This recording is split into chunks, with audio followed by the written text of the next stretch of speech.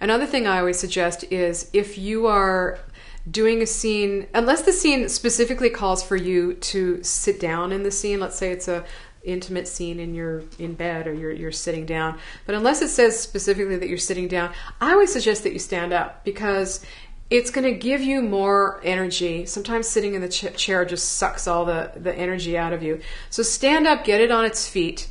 And what's important about this is make sure that your reader, make sure that your casting director, whoever it is that's reading with you, is also standing.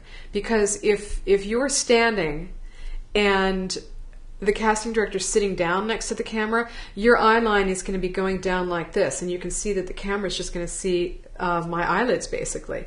So very politely, like I said, you can get away with a lot if you're being charming and polite. Very politely say, would you mind standing so that it makes my eye line look good for the camera? Whatever it is, make it sound really comfortable, that you very nicely ask them. Get comfortable with asking this.